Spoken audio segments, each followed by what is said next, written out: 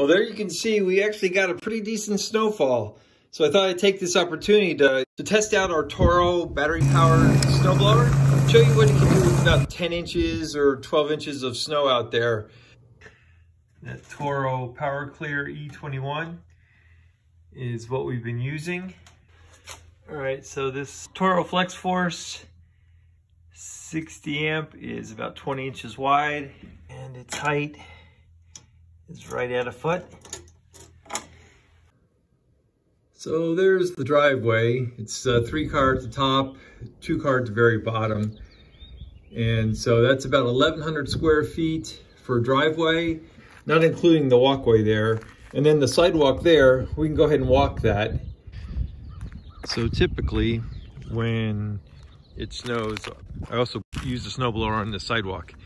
And this sidewalk is quite a distance there, you can see.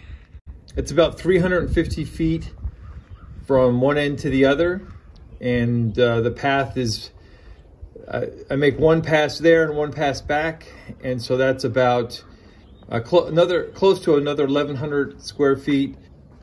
So easily the combined here is over 2,000 square feet.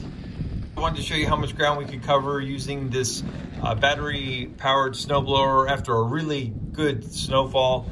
We got about 10 to 12 inches in this most recent snowfall. This little Toro snowblower is really pretty quiet compared to all the other snowblowers in my neighborhood. It's really a remarkable difference. And that in and of itself is really nice. My first attempt at it was started during the day, and I got pretty much the entire sidewalk and just got started on the driveway. Then had to go and recharge. And so that was probably a little over 1,000 square feet.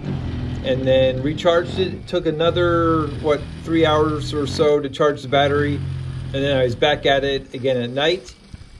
You can see here the wind was blowing so hard that I only did passes in one direction, and then I would walk backwards and do it again. So, and that whole time the snowblower is running, and that battery's putting out juice. So it's one of those things that if on a perfect day when the wind wasn't blowing, I could make passes much more efficiently. I did a little over 1,000 square feet on the first battery charge, and then a little less than 1,000 square feet on the second battery charge at night. In our particular case here, I would say one charge lasted about 1,200 square feet. And even using the lights at night and being really inefficient, it still did really well. And you can see those lights there. They do a really good job at night. You can see in this video the difference between the lights being on and the lights being off on the snowblower. It's really quite remarkable. So yeah, they're just little LED lights, but they do a really good job.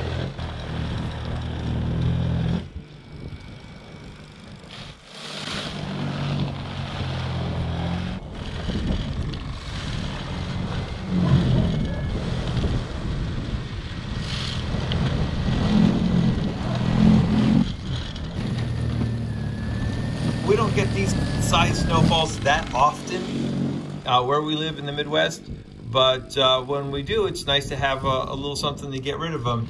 And this snowblower really gets the job done, doesn't take up a lot of space, the handle collapses, so it's really space efficient as well as energy efficient.